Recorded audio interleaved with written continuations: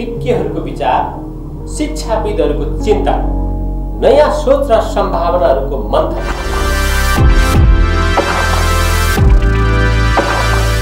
आदरणीय दर्शकबिन नमस्कार। कार्यक्रम शैक्षिक बहसमा यहाँहरूलाई स्वागत छ। सदाझै आज पनि म बाबुराम खड्का शिक्षा क्षेत्रमा सँग सम्बन्धित नयाँ र सान्दर्भिक विषयवस्तुका साथ उपस्थित भएको छु र आज हाम्रो स्टुडियोमा हुनुहुन्छ विगत लामो समयदेखि शैक्षिक क्षेत्रमा रहेर योगदान पुर्याइसक्नुभएका व्यक्तित्व तथा कस्तुरी कलेज अफ म्यानेजमेन्टका प्राचार्य कमलेश पौडेल। आउनुहोस् उहाँलाई कार्यक्रममा स्वागत गरौँ। कार्यक्रममा यहाँलाई स्वागत छ। धन्यवाद छ। साह्रै व्यस्त हुनुहुन्छ होला, स्कुल कलेज फेरि यो शैक्षिक संस्थामा आबद्ध हुने व्यक्तिलाई साह्रै गाह्रो हुन्छ अरे फुर्सद निकाल्न। सर कतिको फुर्सदिलो हुनुहुन्छ? होइन, साह्रो गाह्रो फुर्सद सबैलाई त्यस्तै हुन्छ। अब समय सबैको उयो हो, अब कसरी भ्याइन्छ भन्ने कुरा मात्रै हो। साह्रो गाह्रो त्यस्तै हो, सधैँ यस्तै चलि नै रहन्छ। यस्तै चलिरहेको सबै व्यवसाय मिलाउनु पर्यो। हजुर, अब सर विगत लामो समयदेखि यो शैक्षिक क्षेत्रमा रहेर काम गरिरहनु भएको छ, योगदान पुर्याइरहनु भएको छ। पछिल्लो नेपालको शैक्षिक अवस्थालाई कसरी मूल्याङ्कन गर्नुभएको छ? शैक्षिक अवस्था कतातिर गइरहेको जस्तो लाग्छ सरलाई?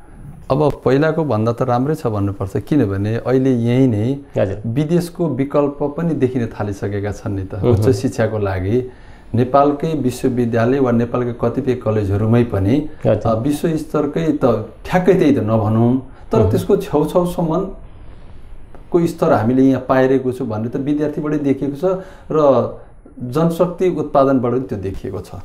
फेरि पनि नि सर, अब महिनै पछि धेरै युवाहरू विदेश हिँड्ने क्रममै छन्।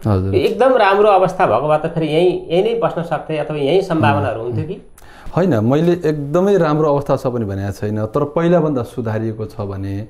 दोस्रो कुरो, बाहिर जाने जनशक्ति यहाँ रोजगारीको सिर्जना नभएर हो नि त। जनशक्ति त तयार भयो योग्य, तर त्यो जनशक्तिले अट्ने ठाउँ चाहिँ पाएन नि त। अट्ने केमा भन्दा उद्योग धन्दा व्यवसाय जति फैलियो त्यति नै ठाउँ पाइने हो, त्यो चाहिँ फैलिया छैन। ल यही एकछिन लागि विराटनगर धरानको करिडोरमा हेरौँ, जति उद्योग छन् विगत 5 वर्षमा कतिवटा उद्योग थपिया छ? बरु भएका पनि बन्द भएर। अनि भनेपछि त्यो जनशक्ति जो उच्च शिक्षा हासिल गरेको छ उसले त केही न केही त काम पाउनु पर्यो नि त। अनि विदेश नगएर बाध्यता कहाँ भयो त? त्यसैले जनशक्ति दक्ष नभएर बाहिर गए होइन। तर एउटा व्यक्ति दक्ष जनशक्ति अथवा एउटा व्यक्तिसँग योग्यता भइसक्यो भने त्यसले धेरै सम्भावनाहरू त खोज्न सक्ला नि सर। किन नेपाल भनेको त धेरै सम्भावना छ। त्यो आफूसँग त्यो सिप छ, क्षमता छ, प्रतिभा छ भने नेपालमा त धेरै सम्भावना पनि छ। त्यसलाई कसरी त्यो अवस्थालाई कसरी त्यो एउटा योग्य व्यक्तिले चाहिँ समात्न नसकेको? यो व्यक्तिको समस्या अथवा व्यवस्थाको समस्या? यो दुइटै हो। हेर्नुहोस्, व्यक्तिको समस्या के हो भने कोही व्यक्तिमा अथाह क्षमता छ तर ऊ आफै जोखिम मूल्य आँट गर्दैन वा उसँग त्यो साधन स्रोत आफूसँग छैन भनेपछि ऊ के चाहन्छ भने यहाँ यसै अल्झिनुभन्दा बरुमा बाहिर जान्छु भन्ने चाहन्छ। केही त्यस्ता व्यक्ति छन् जोसँग योग्यता कम छ तर उसँग जोखिम मूल्य साहस छ तर साधन स्रोतको कमी छ। वा यी सबै कुराको मिश्रण भइदिनु पर्यो क्या। तपाईसँग योग्यता क्षमता छ भने तपाईले योग्यता क्षमतालाई सदुपयोग गर्नको लागि विदेशै जानु जरुरी छैन। हो, विदेश किन जानुभयो भने उहाँहरूले यी आफैले के गर्न सकिन्छ भन्ने चाहिँ सोचिदिनु भएन। अब कसले गरिदिने त? ठिक छ, राज्यको दायित्व हो। राज्यले कतिसम्म चाहिँ थ्याक्न सक्ने त? के व्यक्ति आफै स्वयं स्वरोजगार बन्न सक्दैन र? मान्छे म आफै केही गर्छु पढ्नुको अर्थ जागिरी मात्र खानु त होइन नि। पक्कै पनि होइन, म आफै स्वरोजगार हुनु पनि हो, स्वरोजगार हुन सक्छु भन्ने सोच्नु पनि पर्यो त। त्यो सोचाइ कम भइदियो, त्यस कारणले गर्दा विदेश जाने क्रम बढ्यो। जसरी हुन्छ बरु बाहिर जाउँ, 2-4 वर्ष 5-7 वर्ष जाउँ, कमाउँ, ल्याउँ मात्रै भन्ने भयो है। त्यही भयो। यही सम्भावना छ, यसलाई यो सम्भावनालाई चाहिँ हामीले चाहिँ केही गरौँ भन्ने खालको मानसिकता अथवा त्यो खालको अभ्यास चाहिँ भएन है। अलिक कम छ त्यो संस्कार भन्नुहोस् न। हेर्नुहोस् न, अब एकछिन है त, हाम्रो विगत लामो चाहिँ क्षेत्रीय वनमा के देख्यो भने पढेपछि जागिरै खानुपर्छ, मारवाडीमा पढेपछि व्यवसाय नै गर्नुपर्छ, अझ अन्यथा नमान्नु अब राई लिम्बू वा भने जनजाति समुदाय चाहिँ ब्रिटिस आर्मीमा जानुपर्छ। यो पारिवारिक पृष्ठभूमिले पनि कता कता काम गरिरहेछ है।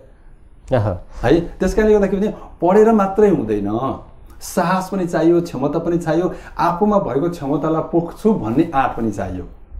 त्यो मिल्नु पर्यो त सबै कुरो। त्यही भएर हेर्नुहोस्, कतिपय नेपालीहरू बाहिर विदेश गएर पनि नेपाल एकछिन महावीर हुन्, उनी अमेरिकामा बस्या भए उनको जिन्दगी त सुनै सुनले भरिन्थ्यो नि त। किनभने उनमा भएको योग्यतालाई त सम्मान गर्थे ती मुलुकले। त्यो 101 बहुराष्ट्रिय कम्पनी छन्, उनको क्षमतालाई संसारले कदर गर्छ नि त। तर उनले देशमै केही गर्छु भनेर आए, तर उनले आफ्नो व्यक्तिगत लाभलाई भन्दा पनि समाजलाई केही दिन सकौँ भनेर, राष्ट्रलाई केही दिन सकौँ भन्नेले पनि अहिले लागिरहनु भएको छ नि त। त्यस्ता धेरै युवाहरू हुन्छ। हामी सुन्छौँ जस्तो अस्ट्रिच खेती पश्चिममा गरिएको छ, त विदेशमा अनुभव बटुलेर यहीँ गरे होइन र। पहिले पनि कतिपय पढे लेखेकाले कृषि फर्म आधुनिक कृषि गरेको सुनिया छ, कसैले आफ्नै उद्यम सुरु गरेको सुनिया छ। त्यसैले हुँदै नभएको होइन, सङ्ख्या चाहिँ कम छ। जानेको तुलनामा हिम्मत नगर्नेको तुलनामा हिम्मत गर्नेको सङ्ख्या कम छ, त्यो मात्रै हो। त्यही त, त्यसको लागि चाहिँ अब के गर्नु पर्छ सर? हो, अब के गर्नु पर्यो? के गर्नु पर्छ? यो समस्या त छ हो। यसको लागि पहिलो त सरकारले पनि केही न केही सपोर्ट चाहिँ गर्नु पर्यो। तर समस्या कहाँ छ भने सरकारले जुन कुरा लिएर आएको हुन्छ त्यसलाई सही कार्यान्वयन गरेको हुँदैन। दोस्रो, त्यसको दुरुपयोग बढी भइदिन्छ। तेस्रो, प्रक्रिया ज्यादै झन्झटिलो भइदिन्छ। अब विदेशमा त्यही मान्छे एउटा योग्यता भएको मान्छे उसको योग्यतालाई उसले सम्मान गरेर कदर गरेर उसबाट के काम लिनु पर्यो तुरन्त गभर्मेन्टले कुनै ढिलाइ नै गर्दैन। अब हामी कहाँ चाहिँ क्षमता छ भनेर पनि मैले मेरो क्षमताको सदुपयोग गर्छु त, ल मलाई के राज्यले के सुविधा दिने त, वा के अवसर दिने त भन्दा पनि दिन तयार, किन कानुनी जटिलता बढी छ क्या। यसले के भन्नु भने हामी त्यो रेड ट्यापिजम भन्छ नि, रेड ट्यापिजमको कारणले गर्दा यो ब्युरोक्रेसी बढी झन्झटिलो छ नेपालमा। त्यही भएर पनि मान्छेको हिम्मत बढ्दैन। यो प्रक्रियालाई सहज बनाइदिनु पर्यो, सम्बन्धित निकायले, सम्बन्धित क्षेत्रले। बडा दुःख लाग्दो कुरो, एकदम प्रसङ्ग उठिहाल्यो।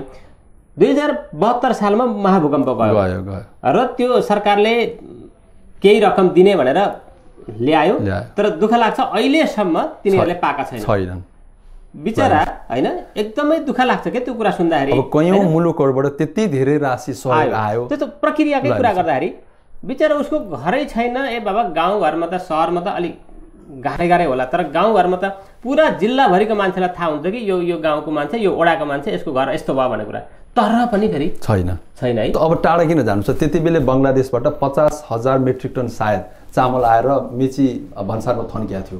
कानुनी प्रक्रिया नपरेपछि तपाईँको 1 वर्ष भित्र त धान चामल नष्ट गरे। ल हेर्नुहोस्, त्यसलाई ढुवानी गरेर बङ्गलादेश सरकारले काँगडबिटा नाकासम्म ल्याइदियो। काँगडबिटा नाकाबाट काठमाडौँ वा गोर्खा वा जहाँबाट त्यो वितरण गर्नुपर्ने थियो त्यो ठाउँसम्म पुर्याउन सरकारी प्रक्रिया नमिलेर वा नमिलाएर वा चलखेलमा अब पाइएन भनेर त्यसै त्यो चामल अर्को वर्ष पुगेर गयो। हालत यो छ। एकदम दुःख लाग्छ। त्यही त, प्रक्रिया सानालाई के गरौँ भन्नेलाई प्रक्रिया धेरै पुर्याउनु पर्यो, प्रक्रियाका जटिलताहरू धेरै भए, तर ठुलालाई चाहिँ फेरि केही पनि चाहिँदैन। पत्र पत्रिका, टेलिभिजन, सारा कुरा थापेर अथवा त्यो लाखौँ रुपियाँ बाँड्नलाई समस्या छैन, फेरि छैन प्रक्रियाको कुरामा हामी। हजुर। अब जस्तो 11-12, अब अहिले 10 कक्षादेखि 11-12सम्म ग्रेडिङ सिस्टमको सुरुवात भएको छ।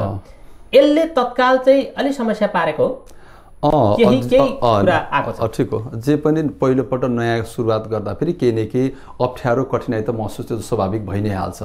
यसले केही अप्ठ्यारो चाहिँ एक दुईवटा चाहिँ के अप्ठ्यारो पारिदियो भने सरकारले के भने पास र फेल गर्दा विद्यार्थीको मानसिकता, अभिभावकको मानसिकतामा नकारात्मक असर पर्छ। त्यसैले पास फेल भन्ने शब्द प्रयोग नगरेर ग्रेडिङ गर्ने, यो ग्रेड आयो भन्ने उद्देश्यले गरिएको हुनुपर्छ। किन विदेशतिर पास फेल भन्ने ग्रेडिङ सिस्टम गर्छ। अब यसको कहाँ आएर अब अप्ठ्यारो कहाँ पर्यो, विद्यार्थीलाई मार पर्दैन भने हेर्नुहोस् है। ठिक छ, जसको पढाइ उत्कृष्ट छ उसलाई समस्या भएर उसले अङ्क प्रणाली जाँदा पनि 60, 70, 80, 90% ल्याउँथ्यो, ग्रेडिङ गर्दा नि A+ ल्याउँछ, उसलाई समस्या भएन। तर जो अलिक मध्यम, अलिक कमजोर यसो बल गर्दा अलिक पार लाउन सक्ने हुन्छ नि, मानुस उसको D+ आइदियो, D आइदियो। D+ भनेको कति भने तपाईँको 30 देखि 40 हो।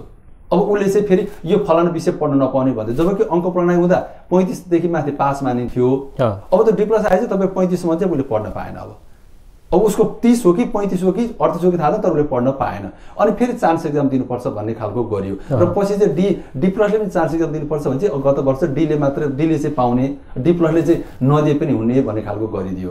त्यसैले विद्यार्थी D+ आउँछ, ऊ के भन्छ, मैले फेरि एक्जाम दिनुपर्छ कि पर्दैन, मैले मेरो ग्रेड बढाउनु पर्छ कि पर्दैन भन्नेमा अन्य छ। नयाँ त्यो त स्वाभाविक हुन्छ। फेरि अर्कोतिर अब अभिभावकमा पनि अब मेरो छोराछोरी फेल नहुने भयो हैन, विद्यार्थी स्वयं पनि अब म फेल हुन्न, पढाइतिरको लगनशीलता अलिक कम भएको पनि त्यसले पनि कतै जस्तो म फेल हुन्छु पक्का भन्नेलाई चाहिँ के भने अलिकति प्रयास गरौँ न त भन्नेलाई पनि अब फेल हुन्न के भएर फेल हुन्न भन्यो भन्ने यसले तत्काललाई चाहिँ केही समस्या पार्यो। हुन त अब केही समय पछाडि फेरि भोलि गएर माथिल्लो तहमा पुगेपछि ओहो मैले त गल्ती पो गरेछु हैन, मैले राम्रो पढ्नु पर्ने रहेछ भन्ने किसिमको बोध त होला, तर तत्काललाई चाहिँ समस्या पार्यो हैन। त्यतिबेला यसलाई चाहिँ के कसरी हटाउने त सर? त्यही त अब यो त के भने अब बिस्तारै अब यो किरण सरहरु जस्तो कलेज स्थापना गर्नुभएको छ हैन, एउटा अभिभावक पनि, एउटा विद्यालय कलेज प्रशासक पनि, धेरै विद्यार्थीहरूलाई चाहिँ पास आउट गरिरहनु भएको छ।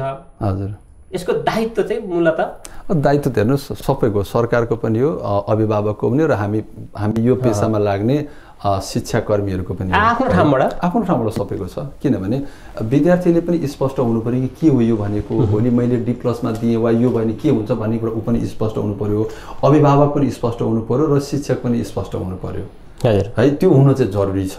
त्यसको लागि के भने आफूले बुझ्ने प्रयास चाहिँ गर्नु पर्यो नि त।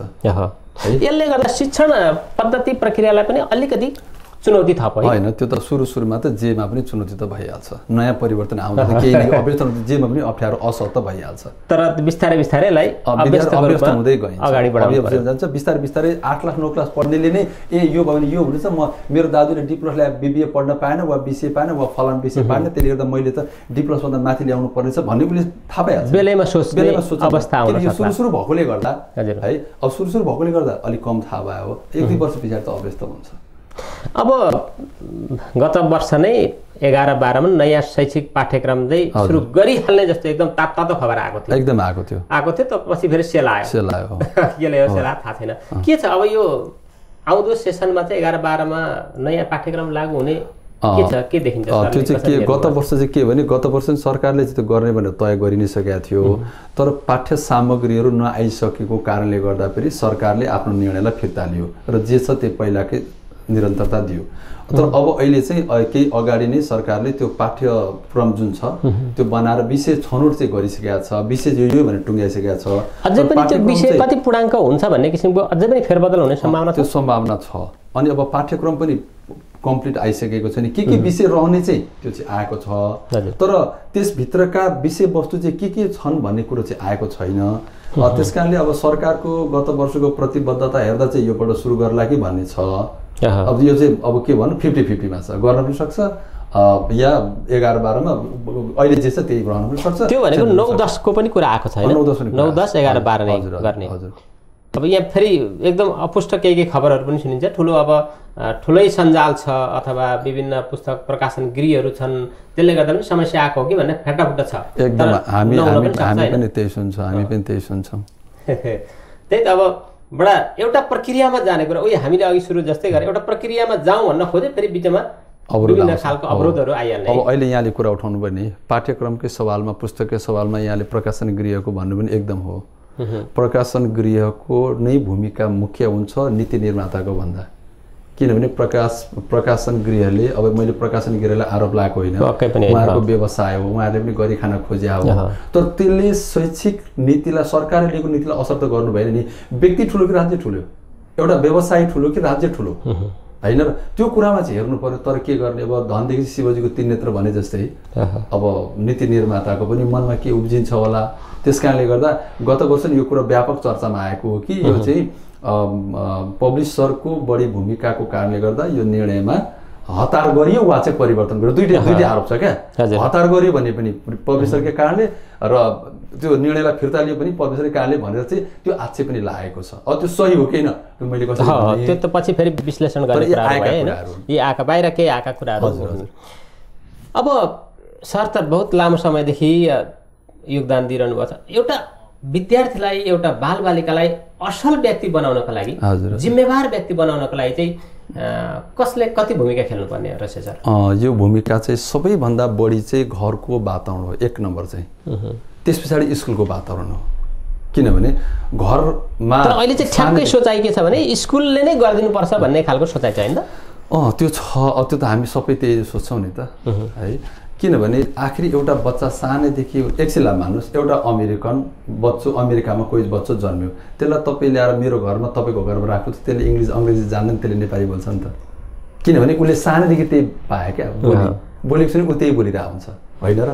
भनेपछि घरबाट जुन वातावरण संस्कार तपाईँले पाउनुभयो, तपाईँमा त्यो खालको मनोवृत्ति बन्दै जान्छ। अनि तपाईँले बनाएको मनोवृत्ति जुन छ, तपाईँ जब हुर्किएर ठुलो हुनुभएको छ अनि अब मानुस 4-5 वर्ष भएपछि तपाईँ स्कुलमा जान थाल्नु हो, स्कुलमा उसले अर्कै वातावरण पाइरहेको हुन्छ। अब उसलाई के हुन्छ नि, घरको वातावरण स्कुलको वातावरण दुईटा वातावरणमा त्यो टकरा भइरहेको हुन्छ क्या। अनि त्यसैले स्कुलले पनि घरमा माने एउटा घरमा राम्रो संस्कार राम्रो वातावरण परिवारले दिएको छ र स्कुलले पनि त्यस्तै राम्रै खालको वातावरण दिन्छ, त्यो विद्यार्थी राम्रो फस्टाउँछ, ऊ प्रतिभा उसको अगाडि बढ्दै जान्छ। स्कुलले त दिने प्रयत्न गरेकै हुन्छ हजुर। अनि अब विद्यार्थीले चाहिँ यदि घरको राम्रो वातावरण पाएन तर स्कुलले मात्र राम्रो वातावरण दियो भने चाहिँ त्यो त्यसमा चाहिँ प्रतिभा फस्टाउँछ नै चाहिँ होइन, त्यो आदि जस्तो सम्भावना रहन्छ क्या। त्यसैले पहिलो त त्यही भएर भन्छ घरलाई पहिलो विद्यालय नै भनिन्छ नि त, जे भने पनि होइन। अझ भनौँ बुवा आमालाई पहिलो शिक्षक भनिन्छ नि त, त्यो सत्य हो नि त। किन तपाईँ हामीले घरमा बच्चालाई जे सिकाउँछौँ उसले त त्यही नै सिक्छ है। त्यसकारण दायित्व कसको भन्दा दायित्व शिक्षकको पनि हो र दायित्व घरको परिवारको समाजको आफ्नो बुवा आमाको पनि हो। दुईटैको मिश्रण राम्रो भयो भने चाहिँ त्यो बच्चाको क्षमता अथाह फैलिएर जान्छ। हो, पछिल्लो चरणमा एकदम बहस आइरहेको छ। वास्तवमा अभिभावकले हेर्ने दृष्टिकोण चाहिँ आफ्नो छोराछोरीलाई सबैलाई माया लाग्छ, माया त गर्नुहुन्छ, तर कस्तो खालको माया गर्ने अथवा कुन खालको संस्कार दिने भन्ने कुरा चाहिँ यो पहिलो आवश्यकता हो। यसमा चाहिँ अभिभावकहरू कता कता पछाडि परिरहनु भएको छ भन्ने खालको विश्लेषण पनि छ। हुन्छ, जस्तो कहिलेका के हुन्छ भने नि यसलाई हामीले साह्रै बिग्रिसक्नु सर, यसलाई तपाईँले कुटेर हुन्छ कि थप्पड लगाएर हुन्छ कि के गरेर यसलाई चाहिँ तह लगाइदिनु पर्छ, तपाईँको जिम्मा लाग्छ। हामी फर्केर यसलाई तपाईँले कुटे पनि थप्पड लगायो भने हामी केही भन्दैनौँ नै भन्नुहुन्छ। त्यो अब हेर्नुहोस् त, कोही कुटेर सुध्रिन्छ र कुटेर सुध्रिने भए यो संसारमा कसले कुटाइ खाएको छैन, कोही नै नबिग्रिनु पर्ने हो त। वा सजाय दिएर मान्छे सुध्रिने भए यो संसारमा सजाय भन्नु बच्चैदेखि तपाईँले बच्चाले सजाय त पाएको हो नि त, कान निमोठ्यो होला, 2-4 छडी खाइयो होला, चिसो पानी गरियो होला नि त, खोइ त मान्छेमा परिवर्तन आएर। त्यसैले सजाय दिएर सुध्रिने होइन, उसलाई बेलैदेखि चाहिँ राम्रोसँग मलजल गरियो, राम्रो व्यवहार देखायो, राम्रो संस्कार दियो, स्कुलले पनि एउटा राम्रो वातावरण बनाइदियो भनेदेखि चाहिँ पक्कै पनि त्यो बच्चा राम्रो भएर निस्कन्छ। अभिभावकहरू अथवा घरका सदस्यहरूले आफू नै एउटा इक्जाम्पल भनेर देखाइदिनु एकदम पर्छ। अनि स्कुलले पनि पर्छ, शिक्षकले पनि पर्छ फेरि। किनभने अब स्कुल गइसकेपछि नि ऊ शिक्षक भन्दा अर्को आदर्श व्यक्ति उसको लागि हुँदैन त्यो बच्चालाई चाहिँ। शिक्षकका हरेक क्रियाकलाप उसले नजिकबाट निहालिरहेको एकदम हुन्छ, हिँडाइ बोलाइ सारा कुरा हुन्छ नि। एकदम जस्तो घरमा पनि त्यही हुन्छ, स्कुलमा पनि त्यही हुन्छ। तर अब घरको वातावरण कहिलेकाहीँ चाहिँ अब मैले भ्याउँदिनँ, म टाइम पाउँदिनँ, मेरो आफ्नै व्यवसाय छ आदि इत्यादि कुराहरू अभिभावकबाट सुन्न सकिन्छ। त्यसले चाहिँ कता कता समस्या पार्छ। त्यस्तो हुन्छ। तर पनि यत्रो ठुलो योजनाका साथ छोराछोरी अब जन्मिएका छन्, हुर्काइएका छन्, तिनीहरू ठुलो सपना बोकेर उहाँहरू आउनुभएको छ, समय चाहिँ दिनु पर्यो। तर अनि फेरि अर्को पाटो के छ भने नि, मान लो मेरै कुरा गरौँ, तपाईँ हामी पनि त केटा कता बोर्डिङ स्कुल पढ्यो, कता हामी आफै हुर्केर भए होइन त, खोइ त हामीले गरेका तिमीले गरी खाँदैनस्, यो खालको सोचाइ पनि छ है। हो कि ल भन्नुहोस् त, तपाईँ हाम्रो पालामा मानुस आजभन्दा 20-30 वर्ष 30 वर्ष अगाडि 20 वर्ष त हामीले नै खोले भयो भने चाहिँ 30-40 वर्ष अगाडि कता बोर्डिङ स्कुल वा चाहिँ प्राइभेट कलेजहरू थिएन नि त, भने के थियो, सामुदायिक नै थियो।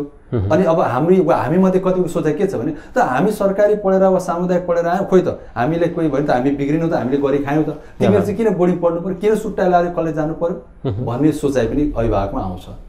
त्यसैले आफै गर्नुपर्छ, आफै बन्नुपर्छ। जङ्गलमा चाहिँ कसले पानी हालिदिएको छ, खोइ त रुख बिरुवा त्यत्र भएका छन् त भन्ने कुरा पनि आउँछ। त्यो पनि एउटा काँडालाई कसले तिखा पारेछ र आफै तिखो भएको छ भन्ने त्यो पनि एउटा पाटो छ भने है। तर सबै कुरामा त्यही पाटो मात्र प्रयोग हुँदैन वा उपयोग हुँदैन। किन वातावरण परिवर्तन भयो, सामाजिक संरचनामा हाम्रो परिवर्तन, सोचाइमा परिवर्तन भयो, हाम्रो जीवनशैली नै परिवर्तन भइसक्यो। त्यसको असर त पढ्ने कुरा पनि भइसक्यो नि। जस्तो अहिले हेर्नुहोस् न, विद्यार्थी वा बच्चा त मान्छे, आम मान्छे हेर्नुहोस् त, पुस्तकमा भन्दा मोबाइलमा बढी अल्मलिन थालेन। पत्र पत्रिका पढ्ने कति घटेको छ हेर्नुहोस् त। एक त त्यसमै न्युज आइदिएको छ, अनलाइन न्युज पनि आयो, अनि पत्रिका मोबाइल चलाउन पायो, अर्थ पनि हेर्न पायो, न्युज पनि पढ्न पायो भनेपछि त्यो पुस्तक पढ्ने बानी घट्यो कि घटेन? यो चाहिँ विडम्बना समस्या आउँदैछ। मैले देखेको समस्या चाहिँ अबको जेनेरेसनमा किताब पढ्ने बानी एकदमै हराउँदै जान्छ। सीमित हुने भयो ज्ञानको भण्डार चाहिँ अत्यन्त साँगुरो हुने भयो। त्यसले गर्दाखेरि त्यो भन्दा नि स्रोत चाहिँ साँगुरो हुनु भन्नु, ज्ञानको भण्डार सानो त नलाई, किनभने उसले मोबाइलमा धेरै त सम्भावना छ, फेरि आफ्नो विवेकलाई सही प्रयोग गरेर भने मोबाइलबाट त उसले अथाह ज्ञान पाउन त सक्छ। तर त्यो सबै क्षेत्र उसले समेट्न सक्छ कि सक्दैन भन्ने कुरा चाहिँ महत्त्वपूर्ण छ। त्यसमा कतिको रुमलिन्छ, किन त्यसमा त संसारै छ नि त। त्यो संसारको कुन कुनामा चाहिँ गएर त्यो अल्मलिन्छ त्यसमा भर पर्छ क्या। उसले खोज्न थाल्यो, नयाँ नयाँ कुरा सिक्न चाह्यो भने त किताबभन्दा बढी पायो नि। किताब किनेर ल्याउनु पर्यो एउटा यस्तो यो मन पर्ने यो अर्को यो भनेर चाहिँ उसले विभिन्न वेबसाइट गरेर खोजेर गर्नुहोस्, त्योभन्दा बढी सम्भावना छ। तर प्रयोग कसरी गरिन्छ भन्ने कुरा प्रयोग गर्छ। अब मुलुक सङ्घीय संरचनामा गएको छ, अब स्थानीय सरकार स्थानीय प्रदेश विभिन्न छन्, के छ पछिल्लो चरणमा शिक्षा क्षेत्रमा स्थानीय तहको योगदान कतिको उपलब्धिमूलक रहन्छ जस्तो लाग्छ? हुन त यो भर्खर प्रयासका कुरा छन्, अघि नै हामीले चर्चा गऱ्यौँ। अझ सजिलो होला भोलिका दिनहरूमा? खै मैले त्यस्तो सजिलो वा गाह्रो जस्तो त केही लाग्दैन, किनभने नीति नियम भनेको पहिला पनि थिए अहिले पनि चाहिँ हेर्ने निकाय मात्र फरक पर्यो भनौँ न, अनुगमन गर्ने वा नियन्त्रण गर्ने निकाय मात्र फरक पर्यो। पहिला एकछिनलाई शिक्षा कार्यालय हेर्थ्यो वा चाहिँ तपाईँको चाहिँ युनिभर्सिटीहरूले सिधै हेर्थ्यो भने अब त्यही कुरा नगरपालिका मातहत र शिक्षा शाखाले हेर्ने भयो। आखिरी तपाईँको ऐन नियम कानुन बनाउने भने त्यो नीति निर्माता नै हो नि त फेरि जहाँ पनि। तर के भने नीति नियम ऐन कानुन भने त पहिला पनि त थियो नि, अहिले मात्र भाव र अहिले सङ्घीय संरचनामा गएर मात्र नीति नियम त बन्या होइन नि त। तर के भने जुन ठाउँमा रहन्छ आफ्नो पेसाप्रति इमान्दार चाहिँ भन्नु पर्यो। र नीति निर्माताले नीति नियम राम्रो बनाएर मात्र भएन, त्यसको इमान्दारीपूर्वक पालना पनि हुनु पर्यो। त्यसो भयो भने त समस्या छैन नि, समस्या छैन। जेसुकै भए पनि प्रदेश आए पनि सङ्घ आए पनि अथवा जे भए पनि त्यही त। अब फेरि नियम भनेको कसलाई हेरे, जसले मान्दैन त्यसलाई नियम हेरे नि त होइन। तर जसले मानिरहेको छ त्यसलाई त समस्या भएन। हामी कुराकानीकै क्रममा छौँ, तर एकैछिन छोटो विश्राम।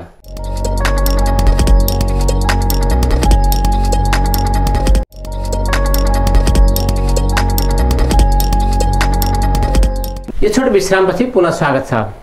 फेरि हामी कुराकानी गर्दैछौँ। अब पछिल्लो चरणमा निजी अथवा संस्थागत विद्यालयको योगदान असाध्यै छ, तर सरकारले विभिन्न मापदण्डका आधारमा शैक्षिक संस्था खास गरी संस्थागत विद्यालयलाई चाहिँ के समस्या पार्न आँटेको हो कि यो हल्ला मात्रै हो, के हो सर? अब त्यो हेर्नुहोस्, अब दुईटै कुरा हो जस्तो लाग्छ। अलिकति सरकारले अलिक कडाइ गर्दै लाने वा चाहिँ संस्थागत वा निजी क्षेत्रलाई दुरुत्साहित गर्ने जस्तो पनि देखिन्छ है, वा चाहिँ एउटा निश्चित दायरामा ल्याएर एउटा ट्र्याकमा लान खोजे जस्तो पनि देखिन्छ। दुईटै कुरा हुनसक्छ। दुरुत्साहित गरेर भोलि गएर कालान्तरमा गएर निजी क्षेत्रलाई यो शिक्षामा पुरै बन्द गर्ने जस्तो पनि देखिन्छ, बिस्तारै कष्ट लगेर त्यो पनि देखिन्छ, वा एउटा निश्चित ट्र्याकमा चाहिँ राखौँ है भनेर लगेको जस्तो पनि देखिन्छ। तर मलाई के लाग्छ भने नि, मैले अब आफैले निजी क्षेत्र संलग्न भएर मैले पनि निजी क्षेत्र सञ्चालन गरेको छु, तर म निजी क्षेत्रबाट सञ्चालन गरेर म के भन्छु भने पहिलो कुरो त शिक्षा र स्वास्थ्य भनेको राज्यले बिहोर्नुपर्छ, आफैले गर्नु पर्यो, निजी क्षेत्र दिनै नहुने हो। म आफै निजी क्षेत्र चलाइरहेको छु, तर म के भन्छु भने शिक्षा र स्वास्थ्य भनेको जनताको लागि आधारभूत नहुने कुरा हो। यो कुरा चाहिँ निजी क्षेत्रलाई दिनै नहुने हो। सुरुदेखि नै गल्ती भइदियो क्या। अब निजी क्षेत्रलाई पनि दिइसकेपछि सरकारले नै जब निजी क्षेत्रले पनि ल है तिमीहरूले स्कुल कलेज चलाउन सक्छौ भनेर दिइसकेपछि अनि एउटा म पढेको छु म पढाउने काममा लाग्छु भन्ने मान्छेले चाहिँ के गल्ती गर्यो है? सरकारले नीति बनायो, नियम बनायो, ल ठिक छ, सरकारले बनाएको नीति नियमको पालना गर्दै म यो कार्यक्रम अगाडि बढाउँछु, त्यो भने त मैले एउटा होटल खोल्छु एउटा उद्योग खोल्छु भन्ने जस्तै होइन र? नियम परिधिभित्र रहेर काम गर्न पाइयो, आफ्नो पेसा व्यवसाय सञ्चालन गर्न त पाइयो। अब सरकारले के गर्यो भने निजी क्षेत्रलाई दियो, चलायो। अब अहिले के भने आफूले नियमन गर्न सकेन वा त्यसलाई चाहिँ निश्चित दायरामा राख्न सकेन, अलिकति विशृङ्खलता वा भनौँ अब एउटा हामी भन्ने गर्छौँ नि मन परितन्त्र जस्तो भयो भन्ने पनि कुरा आउँछ कहिलेकाहीँ है, यदाकदा त्यस्तो कहीँबाट भएको हुनु पनि सक्छ। त्यो कुरालाई यदि नियमन गर्ने हो भनेदेखि यो समस्या रहँदैन नि। अब जब दिइसकेपछि के त भन्नु पर्यो, अब यति वर्ष पछाडि निजी क्षेत्रलाई हामी बन्द गर्छौँ, सरकार आफैले गर्छौँ भन्नु पर्यो, प्रश्न भन्नु पर्यो नि त। अनि निजी क्षेत्रमा जो लागेको छ त्यो यति वर्ष समय दिएछ, त्यो वर्षभित्र मैले अर्को के बाटो रोदिएँ, उसले वैकल्पिक उपाय त उसले रोज्नु पर्यो हो कि? तर सम्भावना छ र सर? हेर्नुहोस्, भविष्य हो, संसार राजा त गयो, अब कसले के कुरा चाहिँ हुँदैन होला भने नेपालमा फेरि नेपालको भविष्यका कुरा चाहिँ फेरि नेपालको राजनैतिक अवस्था, नेपालको भविष्य के हो भन्ने कुरा चाहिँ काट्न सकिँदैन रे, कसैले भन्न सक्दैन है। तर के पनि मान्नुपर्छ भने निजी क्षेत्रलाई त्यति धेरै चाहिँ के भन्नु होला बायसनेस हामी अङ्ग्रेजीमा भन्छौँ नि, अलिकति पूर्वाग्रही भएर पनि त्यति साह्रो हेर्न हुँदैन होला, कमी कमजोरी भएका छन् होला निजी क्षेत्रबाट केही, त्यसलाई व्यवस्थित गर्ने नियमन गरेर जाने हो। कारण के भने हेर्नुहोस्, निजी क्षेत्रमा खोलेका एकछिन यीहरू छ, मैले थाहा पाउँदा पनि यहाँबाट अलिक हुने खानेका छोराछोरीलाई दार्जिलिङ चाहिँ वा कर्स्याङतिर राख्ने चलन थियो। काठमाडौँतिरकालाई तपाईँको त नैनीतालतिर देहरादुनतिर राख्ने चलन थियो। ल अहिले हेर्नुहोस् कति जान्छ त्यता सङ्ख्या। पैसा नेपालमै रह्यो। त्यो गुणस्तर ठिक छ, त्यो स्ट्यान्डर्ड अहिले मिट गर्न सकेका छैनौँ, तर विकल्प त दिएको छ नि त, होइन र? अब हेर्नुहोस्, यदि इटहरीमा यसरी निजी क्षेत्रबाट कलेजहरू नखोलेको भए, ल मानुस् जनता क्याम्पस एउटा मात्र थियो, सामुदायिक क्याम्पस है, त्यो सामुदायिक क्याम्पसले यो विद्यार्थीको सङ्ख्या थेक्न सक्थ्यो होला? अनि यो विद्यार्थी कहाँ जानु पर्थ्यो भन्दा या त धरान जानु पर्थ्यो, या बिरानो जानु, या काठमाडौँ जानु। खर्च चाहिँ कसको हुन्थ्यो? दुःख चाहिँ कसले पाउँथ्यो? त्यस कारणले गर्दा यहाँ नजिक छ भने बरु नजिकै होइन, छिमेकी देशतिर पनि जान्थ्यो नि। अब अहिले यी भारत तपाईँ हुनुहोस् त, पहिला यहाँ इटहरीमा जनता क्याम्पस नखोल्दा पढ्न कहाँ जान्थे भने हुने सामान्य धरान बिहाट जाने, होइन भने इन्डिया जाने चलन थियो नि। तपाईँ आजभन्दा 30-40 वर्ष अगाडिको पुस्तालाई सोध्नुहोस् त, 50% भन्दा बढी भारतमा गएर पढाएका छन्। अनि अब त्यो सबै रोकेर यी देशमै आफ्नो परिवेशको उसले पठन पाठन पाएको छ भने त्यो निजी क्षेत्रको त्यो योगदान चाहिँ के नराम्रो थियो? ल हेर्नुहोस् त एकछिनलाई, राज्यले लगानी गरेको आधारमा हेर्नुहुन्छ भने संस्थागत यो यता निजी क्षेत्रलाई र सरकारी स्कुलहरूमा गरेको लगानी खर्चहरू त कति भएको छ, कति फरक छ, कति अन्तर छ है। त्यस कारणले गर्दा मैले चाहिँ अब निजी क्षेत्र सर्वगुण सम्पन्न, सरकारी सामुदायिक खत्तम चाहिँ भने, तर फेरि म के पनि भन्छु भने फेरि सङ्ख्या चाहिँ निजी क्षेत्रमा बढी छ, तर विद्यार्थीमा एउटा मेहनत गर्नुपर्छ भन्ने वा चाहिँ मेहनत पक्ष चाहिँ भावना चाहिँ त्यो सामुदायिकमा चाहिँ फेरि त्यो चाहिँ छ है। किनभने मैले अनुभव गरेको छु, हामी के दुवै क्षेत्रबाट आउने पढ्छन् है, मेहनती बढी हुन्छन्, परिश्रम बढी गर्छन्, मेहनत बढी गर्छन्, अलि स्वतन्त्र भएर पनि अलिकति बढी उनीहरूलाई त्यो खालको माहौल बनेको कि अब विद्यालयतिर निजी विद्यालयतिर अलि बढी घेराबन्दी, अलिकति नियन्त्रण कन्ट्रोलको अवस्था हुन्छ नि, अलि फुक्का भएर पढ्दाखेरि अलि त्यो खालको मन गएको त्यो पनि हुनसक्छ। उसले त्यो आफैले खोजेर पढ्ने बानी परेको पनि हुन्छ, आफैले मेहनत गरेर पढ्ने बानी भयो। त्यहाँ कसले ट्युसन पढाइदिने, कसले नोट लेखाइदिने भनेपछि पढ्न चाहने त आफैले मेहनत गरेर पढ्नु, उसको मेहनत गर्ने बानी बस्यो, त्यो फेरि चिरस्थायी हुन्छ, त्यो अत्यन्त एकदम त्यो त दीर्घकालीन हुन्छ। नभएदेखि हेर्नुहोस् त, त्यसो भने आजभन्दा 20 वर्ष 50 वर्ष अगाडि पढेका नेपालकै पिएचडी गरेका छैनन्, बोर्ड फर्स्ट भएनन्, पहिला बोर्ड फर्स्ट कहाँबाट? त्यही सामुदायिक स्कुलको विद्यार्थी हुँदैन थिए।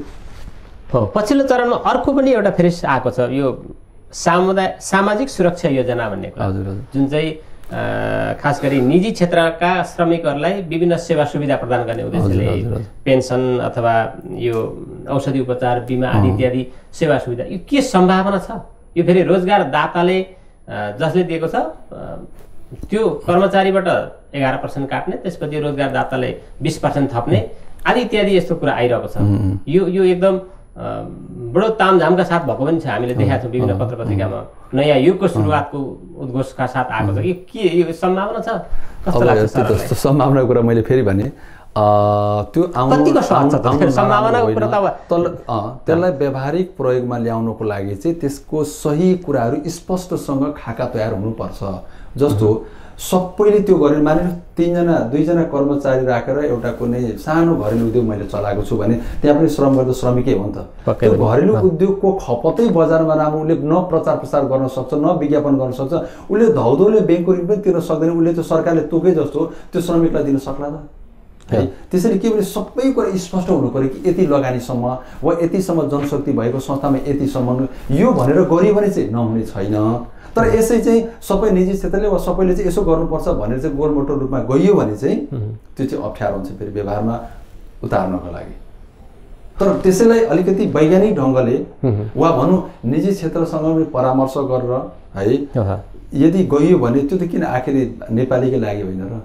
त्यो ठाउँमा भोलि म पनि पर्न सक्दिनँ, तपाईँ पनि पर्नुहुन्छ। यसलाई पुनर्विचार गर्नुपर्ने अवस्था देखिन्छ यहाँको। भोलि गएर वैज्ञानिक र व्यवहारिक बन्न सक्ने के गर्दा हुन्छ? बरु त्यसलाई 1 वर्ष ढिलो कार्यान्वयन लगियोस्, 2 वर्ष ढिलो होस्, केही बितेको छैन, तर लगिसकेपछि चाहिँ प्रयोग योग्य होस् न।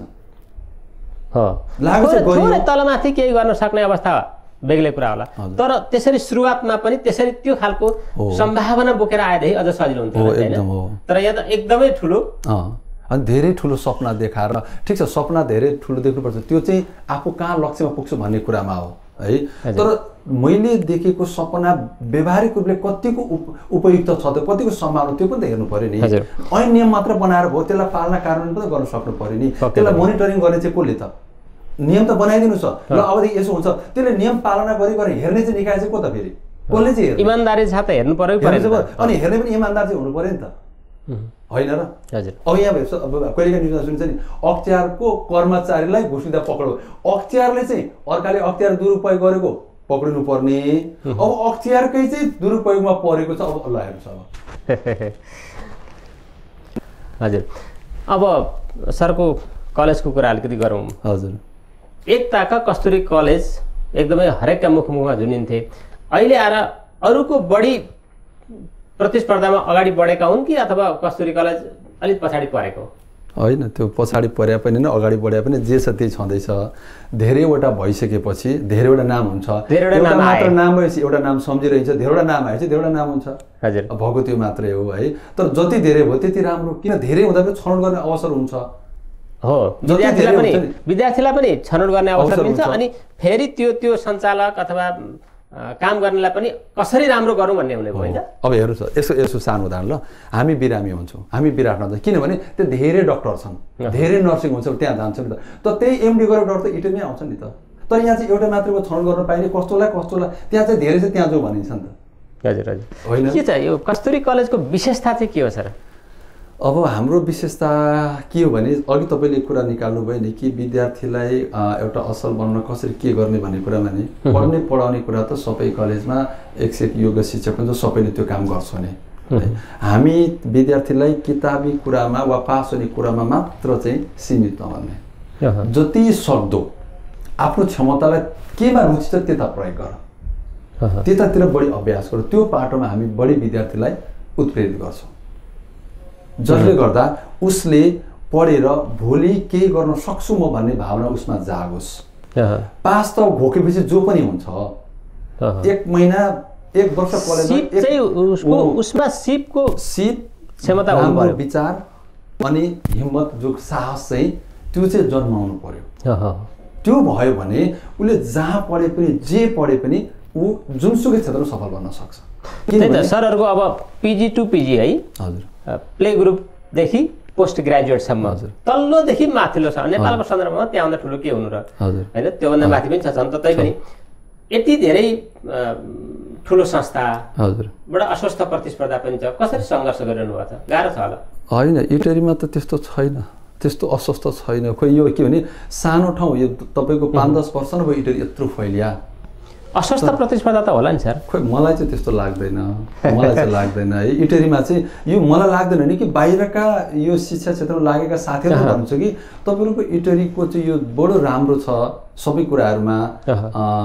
हामी हरेक कुराहरूमा आपसी छलफल गरेर गर्छौँ, जुनसुकै समस्या होस्, छुट्टी आज दिने कि नदिने, यो गर्ने कि नगर्ने, त्यो गर्ने नगर्ने, प्रायः हरेक कुराहरूमा हामी एउटा सहमति छ। त्यो भनेको चाहिँ विन विन सिचुएसन हो है? एकदम विन। होइन, मिलेर गऱ्यो भने नोक्सान कसलाई छ र? अभिभावकलाई पनि फाइदा, विद्यार्थीलाई पनि फाइदा, हामी काम गर्नेलाई पनि फाइदा, सबैलाई फाइदा नि। हजुर। त्यसैले अहिले यहाँले जे भन्नुभयो, हामी कहाँ इटरीमा चाहिँ त्यो कुरामा इटरीवासी हामीले गर्व नै गरे हुन्छ।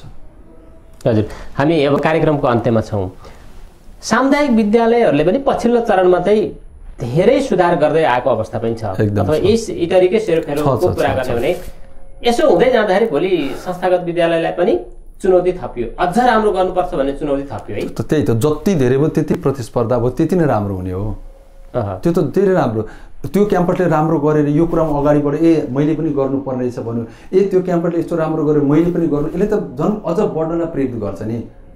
नमुना विद्यालयकै रूपमा पनि घोषणा भएका केही समाचारहरू आएका छन्, त्यसले पनि अब हुन त उही फेरि विद्यार्थीलाई पनि फाइदा भयो, अभिभावकलाई पनि फाइदा भयो, अनि फेरि सञ्चालकलाई पनि फाइदा भयो, किनभने मैले राम्रो गरेँ भने मेरामा विद्यार्थी आउँछन् भन्ने कुरा।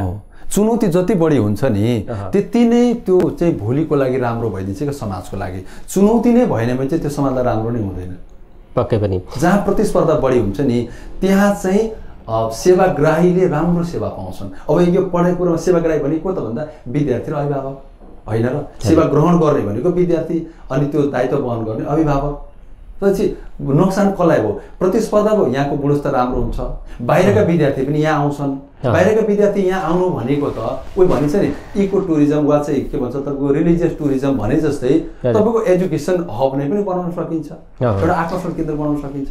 अब अन्तिममा यो अहिले एकदमै अङ्ग्रेजी भाषा र नेपाली भाषाका बिचमा ठुलो द्वन्द्व चलिरहेको छ। यो निजी विद्यालयमा त छँदैछ, सामुदायिक विद्यालयमा पनि अङ्ग्रेजी भाषा प्रवेश गराएको अवस्था छ। के छ अब भोलिका दिनहरूमा भाषा ठुलो कुरो हो कि ज्ञान ठुलो कुरो हो?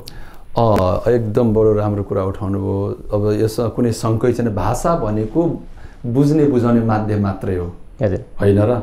किनभने मैले शब्द नबोलिकन पनि मैले तपाईँलाई जाहेर गर्न खोजेको कुरा भन्न सक्छु इसाराले पनि, होइन र? भाषा त सञ्चारको माध्यम न हो। तर भइदियो के भने अहिलेको विश्व परिस्थिति अङ्ग्रेजी भाषाले संसारलाई ढाक्यो।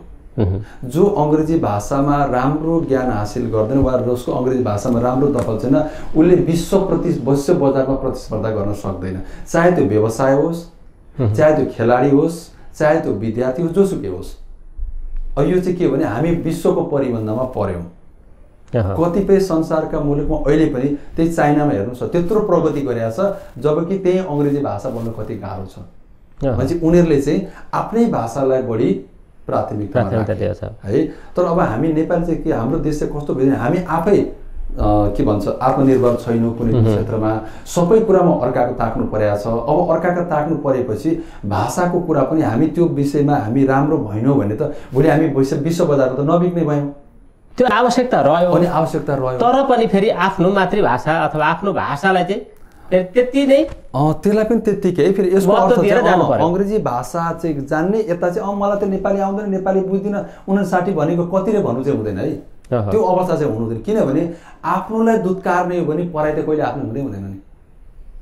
हजुर, हस्, यहाँको महत्त्वपूर्ण समय र संवादको लागि हस्, धन्यवाद यहाँलाई पनि, यहाँले अवसर दिनुभयो कुरा राख्ने, धन्यवाद छ।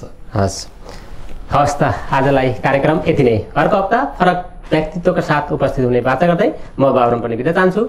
नमस्कार।